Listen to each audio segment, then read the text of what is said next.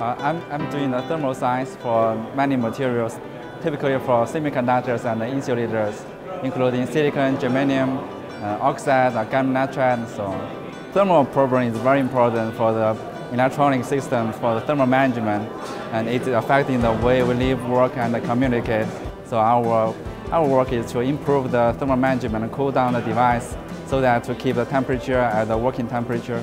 So I was interested in making some materials that they can be useful for our life, and that caused me to end up with polymer composites, which I could find in chemical engineering department. I work in electron microscopy. Honestly, it was the project I picked for my PhD, and I didn't really know what it was. And I just happened to get into a new field, in situ electron microscopy, and we had some big papers that took off, and now I'm a professor at University of Maryland in this field. So it was kind of a congruence of expertise and opportunity that led us this way.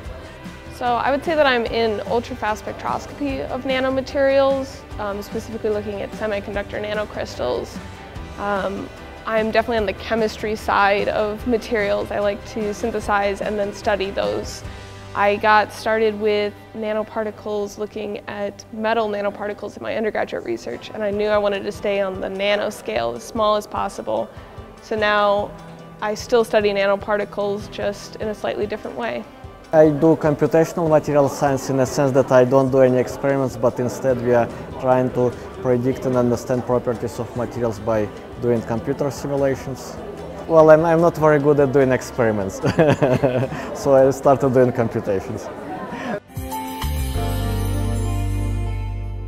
MRS TV has all the coverage you want with the big newsmakers. Be sure to check out our content, which is updated each day here on YouTube from the 2019 MRS Spring Meeting here in Phoenix.